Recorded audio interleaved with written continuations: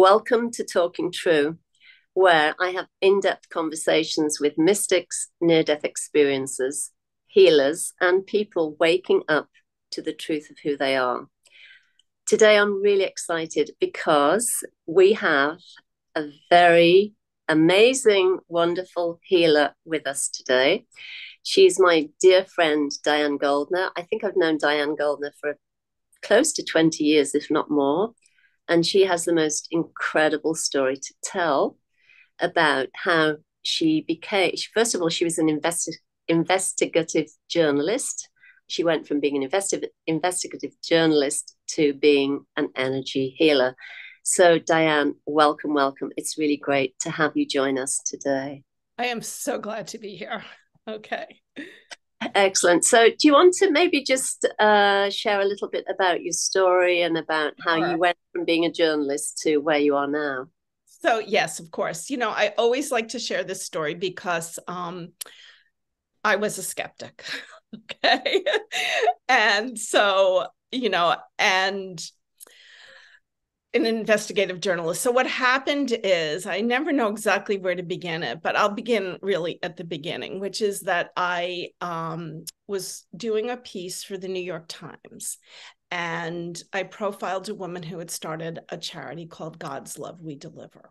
And she had an incredible story. It was one of these stories everyone in New York read. And I got so many phone calls. It was very inspiring because she was searching for God and wanting to make a difference and really be uplifting to other people. And so she started helping people with AIDS, bringing them meals. And it turned into this really huge charity with a lot of socialites on the board and the whole bit, but bringing wonderful hot meals to people with HIV and AIDS. And after the story ran, and she'd had this amazing spiritual awakening. After the story ran, she called me up. She said, Diane, I'd really like you to meet my teacher. And I thought to myself, she said, it's going to change your life. I thought, yeah, right. It's like that could happen to her. That was a good story. But I thought, wow, that would make a really great magazine article, This amazing teacher right upstate in New York, and the teacher was a woman. So I said I would go. And so I went, and it was New Year's Day. I'll never forget. And I was kind of hungover. I'd gone to one of these horrible parties that last all night and nothing happens except people get drunk. Okay. I was thinking, is that all there is? I mean, these are like the fabulous people. And so I went up and I met this teacher. And, when I went before her, I thought to myself, I mean, Ganga was just chatting away and I could not speak if you had paid me. I just was completely frozen like a deer in the headlights. I didn't understand that was the energy, but it was. And so anyway, the day went by and I just thought to myself, I cannot write a story about this because these people are just, they're deluded. They think she's got something, And I mean, that's where I was. Okay. So, and I even received a gift. The teacher gave me this beautiful box of chocolates, and Ganga was like, I was giving them away to her daughter and her daughter's friends. And Ganga had like a meltdown. She's like, you can't give those chocolates away. They're for you. She said, you have to go home and put them in the freezer. They've got the Shakti in them. I didn't know what Shakti was. She said, and whenever you need a little help, just take a little bite. I was like, okay, she's really, but I did. I went home and I did it, and on the way home, I remember Ganga saying to me, she said, I really think you got it. And I was so angry. I just was like, got what? I was so disappointed. I was like promised this. So part of me just really wanted what she had promised. And I felt like I wasn't any different. Mm-hmm. Of course, it doesn't happen in an instant, right? You're talking about a huge inner transformation, but I didn't understand any of that. Anyway, after that, I started meditating every single day. And the other thing that happened, I mean, many, many things happened, but I'll just stay to my story here, my immediate story. So a friend fixed me up on a blind date. So with a nice psychiatrist. I went on this date and he pulls a book out of his satchel. And it's a book on healing. And I'm thinking to myself, again, this is where I was in those days. I thought to myself, oh my God, this guy should be committed. There he is. He's a psychiatrist and he should be committed. I mean, I'm eternally grateful to this man. I never had another date with him. It was just for this event. I looked at the book and I was mesmerized. I mean, it was literally like one part of me was like, this couldn't possibly be true. Mm-hmm. And the other part of me was like, oh my God, if this is true, it's the most amazing scoop. Remember, I'm a journalist. Yes, yes, yes. Imagine. And, and there were pictures of spirit guides. And, it was really like somebody seeing pictures of naked people for the first time. Do you know what I mean? It was like yes. Revelation. And at the same time, I thought this couldn't possibly be true. But I thought, okay, I'm an investigative reporter. I'm going to investigate this. I'm going to get a magazine assignment and find out if this is real. Mm-hmm. So I did. And by the end of the magazine assignment, I thought to myself, holy moly, this is real. And if it's real, there must be some science that kind of supports it. And I'm going to investigate that and how these people do that. And so that's what I did. And the book took about 5 years. And I was interviewing all the top healers at the time who were teaching and sitting in on all the classes. And every time they would say they could do this or that, I would try it because I thought that couldn't possibly be true. And every time it was true, I could do the same thing. And I was just like, and it was, for me, it was so easy. I couldn't even believe it. And anyway, so that went on. My book came out.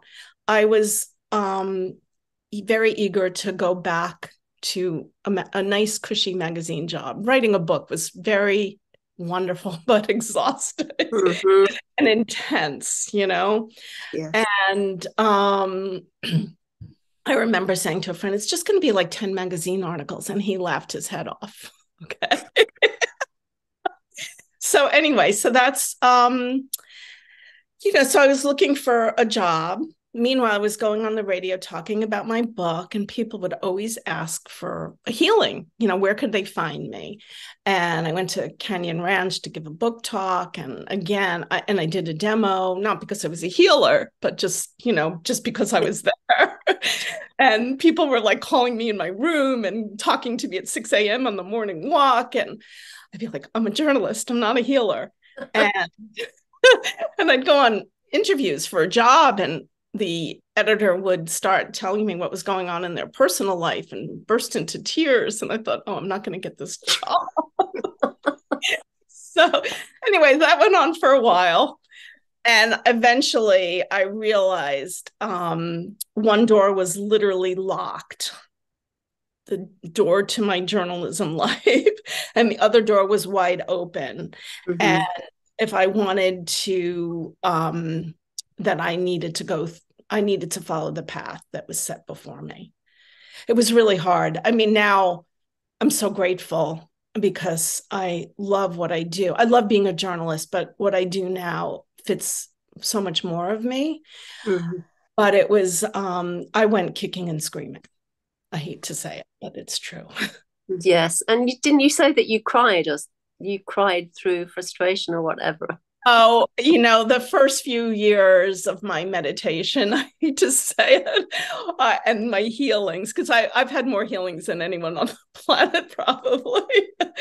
I was really, and I still am, an energy junkie. So, there's just so much stuff that we're not even aware is in there. And it all has to leave. The higher you go vibrationally, all these things are going to leave you. It's not always a gentle process. Right. Yeah. So, Wow. yeah, plenty of tears. Yes. So you then went, when you realized journalism was done, did you do any trainings with anybody? How did that kind of Well, all I'd been training the whole time, and there was one healer that was studying with Barbara Brennan, Gerda Swearingen, who I consider my first mentor. And I remember I was sitting in on a course, and she asked a question, and I didn't think in these terms, or didn't understand I thought in these terms, but when she spoke, that whole question just lit up. And I thought, oh my God, this is somebody I have to talk to. Mm-hmm. And she very gently, whenever I would ask her something, she would turn it around. So if I would say, oh, what are you seeing? Because I didn't think I could see anything psychically, clairvoyantly. She would ask me what I was seeing, and I'd be like, oh no, I can't do that. And she would persist and insist and teach me. And so she was really my first mentor, in addition to all these courses I was taking. And then I started doing exchanges with people I was meeting, and I took a lot of courses. And so I've never stopped. It's an ongoing process. The most important thing about being a healer is healing yourself. In the beginning, I thought it might be where you put your hands. It's like, okay, it's where they put their hands. Yes, yes. and then you do long distance healings, and you realize, no hands, mom. So it's your level of focus and consciousness and intention and the clarity and I make the analogy of regular light has a lot of different random direction. And when I do my healings, it's like the laser light. I'm totally focused. Now, a laser can cut through steel because all the light is going in one direction. There's no randomness to it. It's all focused. So I've lost my train of thought, but basically, my training was all the classes and a lot of work with inner work that I've never stopped doing. Mm-hmm. And yes, and today you work with people across the globe, right? Yes, I see people in person in Los Angeles, and I have people call me from Singapore, Japan, Australia, Europe. Yeah. Wow. So do you want to just kind of share a little bit with viewers what that would look if somebody reached out to you, let's say online? What does that look like? Yeah, I mean, maybe I should share some stories first, and then yes, that would be good. And then people have an idea of what healing can do, because healing at the most basic level is going to make someone feel just calmer, and that's much more important than people realize. But I can go in and I once had an Olympic athlete call me on the eve of the games, and this person had fractured some bones in the foot. I want to be careful so I don't identify this. Yes. And so they were going to be sidelined, benched after all those years of work. And her physical therapist told me to call her, told her told her to call me. So I did, and I did maybe 2 or 3 healings in rapid succession. I was living in New York at the time, I think. Maybe I was in LA. And this person was in somewhere else. And I did those healings, and they were able to participate in the Olympics and won gold and multiple medals for the team and individually. Wow. So Yeah. So, and I never know what's going to happen. I can never promise that result, but I feel like the energy always brings things to a higher order. Mm-hmm. And you never know what exactly, you might think you know what that's going to look like, but we don't know. So sometimes it might be helping somebody get pregnant. It might be helping somebody resolve cancer. But again, I can't promise that. So when somebody calls me, we would set up a time. I might ask them what their focus is in advance, just so I can think about it a little bit. And when we have this session, I would ask questions around what's going on in that person's life. It's not, I just went to the doctor the other day and, she took all the blood work and all of this. She did not ask me a single question about myself. I was just like, I couldn't even believe it. So when somebody comes for a healing, I want to know who they are, because things aren't happening in isolation. They are usually have something to do with your life and maybe what you need to know or do. It's kind of guidance from your soul. Your body is speaking to you. And so what's going on in their life is very relevant. Often they're sick, there might have been a precipitating event, something a year or two earlier. And so I ask about that. And then I have that person lie down and relax eyes, and I work with their energy system. So that could be in person or long distance. It really doesn't matter. And which I know is, that was one of the things when I was a journalist, I thought, yeah, that, and you can sell me the Brooklyn Bridge. But I bought the Brooklyn Bridge. So it's really amazing at first when you have a long distance healing, because I've had them and I've given them and I've received them, and either way people feel the energy, and it's just amazing. It's, you really realize there's other dimensions to who we are. And so at the end, after I've run the energy, I would talk to a person about what's going on. And I usually say it takes about a week for everything to integrate. Now, that can sometimes be shorter or longer, but that's how, that's a guesstimate. Mm-hmm. So I worked with one woman, this was years ago, who was 7 or 8 months pregnant at the time, I think 7 months. And and during this session, I remember I asked her, did you have a C-section? Because she'd had a child earlier. And she said, no. Anyway, so 2 months later, when she gave birth, she said they were about to give her a C-section. And all of a sudden, the room just filled with light. And I can't even remember the details, but she was able to give birth naturally. And she knew that it had something to do with the healing. So that's a longer arc, right? So you never know. Yeah. Yeah, that's really incredible. I mean, having had healings with you in person and long distance, they really are profound. And the fact that you have built an incredible business, healing business over the years, is a testimony to the way you work and what you have to offer. It's really remarkable. Thanks. And you've also written books about the whole story, right? I think. Yes. Do you want me to talk about them and show? Yes. I have them here because I'm a proud mama. Okay, so this is the first one. And this is the one, if you want to know about the science, you would read this. When I came out with this book, my mom was like, maybe if you had left out the science, you would have had a bestseller. Wow. That's so funny. Yeah.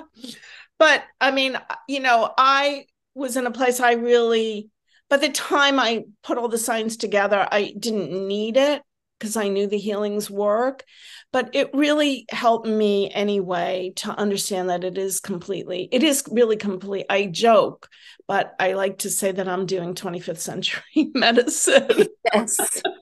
Because one day we will understand the science behind it. I feel like I do. And it has to do with the quantum dimension. So the healings are affecting like the subatomic particles and, all kinds of things on another dimension of reality, but it is real, Yes. So anyway, so that's the first book. And there's a lot about how healers work and things like that. And then these two books came out almost at the same time. So Yes, You Can Heal and Awakening to the Light. And this was going to be a trilogy, but I had a baby. And who's your godson? Yes, Anyway, yes. this is really about how I became a healer. So the story I told in the beginning is in here, and a lot of different early experiences with energy. And then this one is case studies and different guided meditations people can do. So the case studies are help you to understand how you could think about what's going on in your own life, in your own body, and how to heal it. And then the meditations are, will help you do that. So. Thanks for that. So, the thing that I would say as well is, and I found it through my own books, is that these books are vehicles for the awakening power or the Shakti or whatever you want to call it. So I'm sure you've had responses from readers that validate that. Yeah? Yeah, I mean, people will find me through my books. They'll read my books and then they'll think, wow, I want to have a healing. And I do think they're all awakening, because, they're all bringing you into this other dimension that is, as you know, not only real, but more fundamental. So, I liken the healings to when you go into, let's say you have a big work project and you print out your document and lo and behold, the page numbers are wrong, or, the chapter heading, or there's a typo somewhere, or all of the above. And you think, oh my God. Yes. And okay, you could go get the whiteout and you could white out the problem and write in something, or whatever. Even if your handwriting's neat, it's never going to look great. No. Perfect. No, but if you go back into the computer, into the matrix, right, and just press a few buttons and change the ones and the zeros somewhere in some other dimension, you can print it out and it's going to look perfect. Yeah.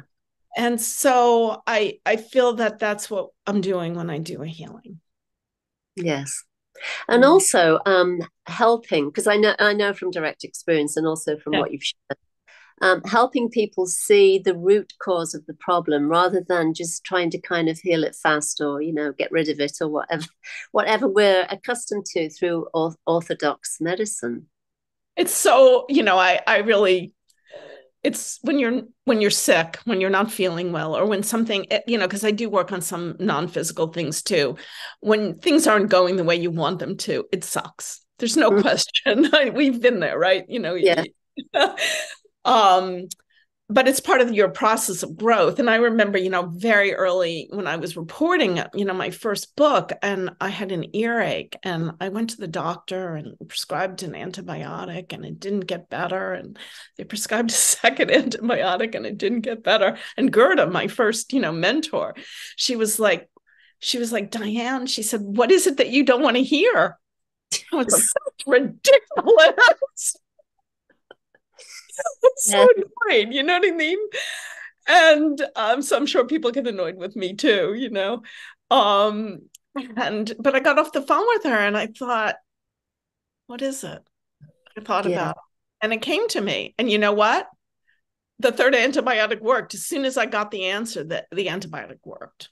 Yes, because it's not about throwing out orthodox medicine and not going to see the doctor, but it's about using the energy medicine in tandem. If you need to go see a doctor, that's great. That really looking at the core, the root cause is going to be the kind of the fastest, most expedient way of seeing what you need to see, hearing what you need to hear, and working with it energetically. It allows medicine to work. Sometimes the medicine won't work unless sometimes it will. Yes. Sometimes it doesn't. Yes. And also, the thing that I've found is that it's really empowering to know that you can do that work from the get-go. Now, I mean, for years now, whenever I get a headache, for example, or ear infection, whatever the story is, I go straight to, okay, what am I supposed to learn from this? What are you here to teach me? And then you can figure out what do you need to do to take care of it. And So it's because it gives you a way to move forward in your life and take your like, let's say you need to stand up for yourself at work or something and you're not doing it, and so you have whatever the problem is until you do that, maybe a sore throat because you can't speak up, or whatever it is, but it can be hard work. Yes. Yes. So it's nice when it happens really fast, but there is some situation, and I've worked with people who obviously have been sick a long time sometimes, and the answers aren't so simple. Sometimes it's a bunch of different knots that you have to unravel. So I have a lot of compassion. Yeah. Yes, because it's never easy if it's a long-term condition. And the thing is, it's hard to do it completely. We can sometimes, but even sometimes it's helpful to talk to another person, but it's hard to do all of this on your own because it's right where you can't see things that and if somebody else can see it with you, that can really save you a lot of time and pain and suffering.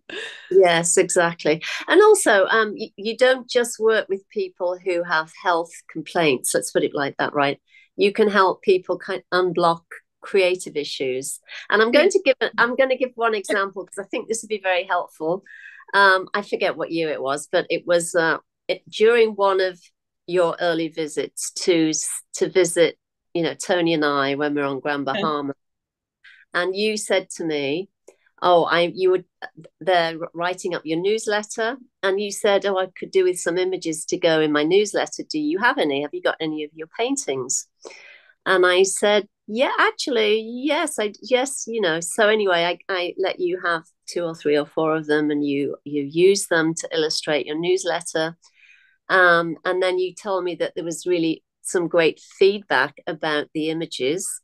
And then the opening of that and the revelation of that and the feedback from that then led me via your prompting to create an account on Fine Art America and to make my artwork available and all of those things. I don't think I ever knew that.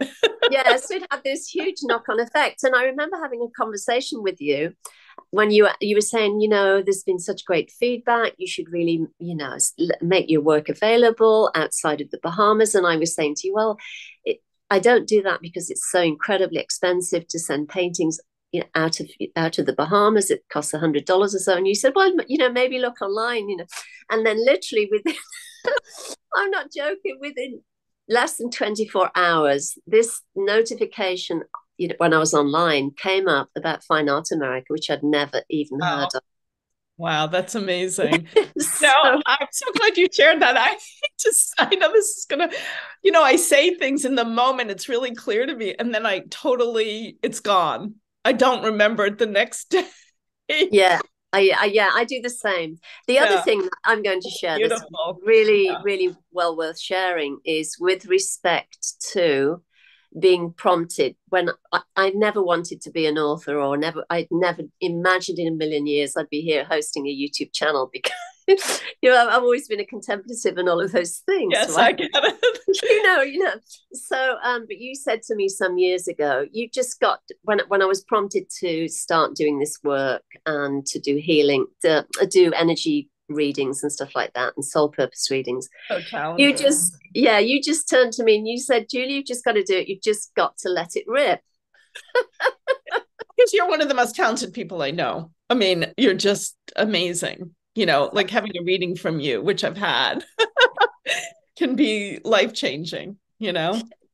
But it was that just let it rip that it just landed in me, and it was landed like this, like almighty explosion. And I knew that what you were saying was absolutely true. I didn't have a clue. And then, of course, again, within 24 hours, I got an email from a client who sent me this kind of platform that she was using to create her website, which was, I forget, was it Website Builder? Or anyway, I forget the name of it. Site Builder. So I was like, holy moly, here it is, and I just signed up, had 3 months free sign up, and then I was good to go. So, but it would never have happened if you hadn't said to me, you have to do it, Julie, just let it rip. Oh, it was like, I'm really honored to hear this. I'm just like thrilled. I want to say something because everyone can do this. Everyone can, I always hold an intention, and I know you do too. Yes. To offer the highest you can. And so, if I borrowed your art, I of course wanted to do anything I could as a thank you, right? Yes. So, but also I, as I said, I didn't even remember that conversation, but I'm sure I was so delighted to have such beautiful art, and the response, I knew was very special. So that's really interesting. I don't know if I can share a story about you, because yes, go ahead. Now that we're sharing stories, because okay, so we were both living in an ashram together. And I was about to leave, and I had some pressing personal questions that never seemed to get resolved. And I remember I wrote my questions, and I placed them in a box for my meditation teacher. Not that she necessarily always would read it, but anyway, it still gets, because it comes immediately to that person. But anyway, I wrote my questions, and one of my requests that I would get a very specific answer. And you and I didn't even know, we knew each other and we hung out, but we didn't actually talk about personal things. We talked about our psychic experiences, healing, having people visit us from other dimensions, things like that. Yes. And I went into the lunchroom to have lunch, not even a half an hour after I wrote this letter. And you came over to me. Do you remember this? Yes, I do. Very well. You answered every point in my letter as if you had just read my letter. It was just the most astonishing thing. And I burst into tears. Yes. And it was just like, I had asked for I was like, I need concrete answers. And there you were giving me blow by blow. It was everything I had written in my letter. It was just amazing. And everything you said helped so much and came to pass. I mean, one of my questions at the time was whether I was going to get married or whether I had to surrender that. Of course, now I'm divorced. It was a beautiful process, getting married and the whole thing. So it was just phenomenal. Yes. And the great thing about what we're sharing now, it's all about giving testimony to the truth that when we're given gifts, it's really important to stand behind them and to share them appropriately, right? When the time is right and all of those things. And to really value what we've been given, because it would have been so easy for me to not say anything, because I remember when I asked you, can I join you, for lunch? And I sat down immediately, I got this download, and I asked the question, is it okay to tell Diane this? Because it's kind of personal. And I waited till I got permission, and then I shared it all. But I could easily have just swallowed it and not, thought, no, and then debated and said, no. But it's really important to be able to stand behind, to own, and then to share when the time is right. That is such a profound thing you're saying, because that really affects me even now, because, obviously when I was being pushed to become a healer and didn't want to do it, right? I was thinking of me. Yes. Not how I could serve, right? It was too scary. I mean, obviously I got over that, but it is true that we need to share our gifts. And I also tend to sometimes, just want to be quiet, stay in my own, I've written my book, so obviously something's out there, but, I usually, if somebody doesn't ask, I don't say anything. So maybe I need to rethink that too sometimes. Yes. Yeah. Because what I've noticed that even when I go to the food store, for example, and I don't know the checkout girl or guy or whatever, I'll sometimes get a message to say something, and it might be, how's your day going? When do you get off or whatever, but it might be something a bit more specific and personal. And I've really learned to listen to that and to trust that, because that little seed of something might be enough to make that person take a leap of faith, or to trust what they're receiving as well. So it can be quite subtle, but it can also be really profound, just a I few feel words. like saying that to me today is very profound. That's what I want to say. I feel like I'm getting a real affirmation on some projects I'm working on. So, Yes, yeah. And these are all calls to action that we get all the time, but oftentimes it's easy just to diminish or deny that or doubt it or whatever. I hope everyone is really listening to this. This is the amazing thing about being with you. It's really an offering and a healing for everyone, all of you and I and everyone who's with us. Yeah, because I'm sure you do the same thing. Before I do any one-on-one session or any group work or any interview or whatever I'm doing online, I always do puja. I go to my altar. I invoke the great beings that I work with. I ask for this to be a vehicle for the awakening power, and for people to receive healing and whatever they need to take away, for them to be able to stand in the truth of who they are.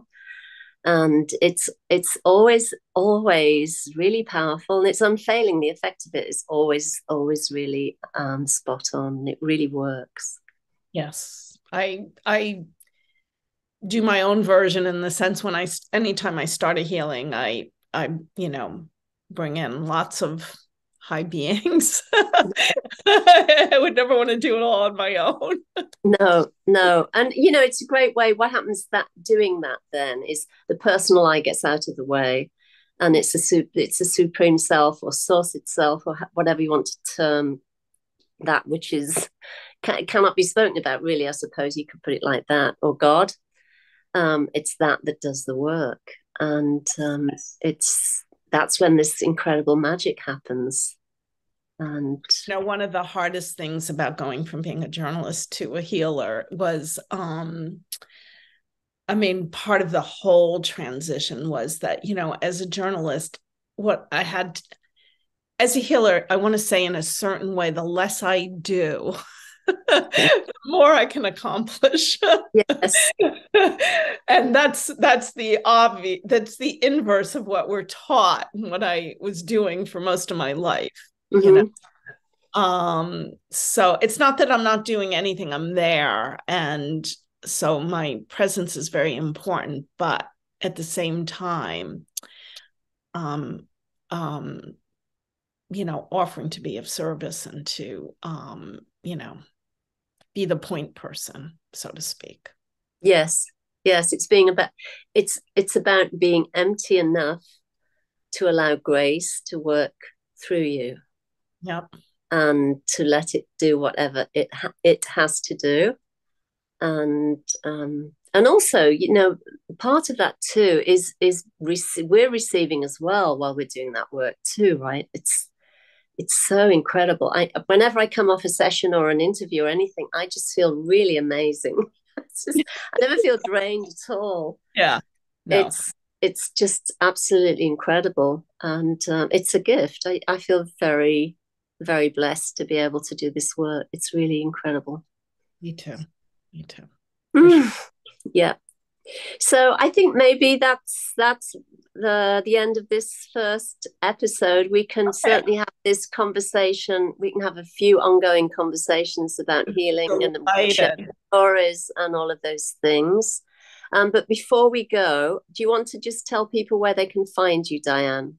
Yes, I want to do two things. I want to say one thing, which is and we can talk more about this, but I just want to add one thought, which is that one of the things I love about healing and all this work is that there's it opens the door to understanding the universe in a completely different way. Yes. And I can be reached at dianegoldner.com. I try to make it easy. Or Diane at dianegoldner.com. I'm laughing. But anyway, that's how you can reach me. And your books are on Amazon, correct? My books are on Amazon. Fantastic. Well, Diane, thank you so much for joining me today. This has been absolutely amazing. I've loved every minute. And I feel blessed. You know, I feel like I've received I this. do too. I feel like I received a reading right here and now. And oh my God, so much Shakti. It's beautiful. Yes. Thank you so much, Julie. It was really a delight, a pleasure. You're so welcome. And I want to send love to everyone, everyone who's with us. Okay. Fantastic. Thank you. And thank you, everybody, for joining us today on Talking True. As always, I really appreciate you being here. If you enjoyed the content, then let people know. And if you haven't subscribed, please subscribe. That would be really great. So that's all from me and all from Diane for today. Take it easy, be well, and bye for now.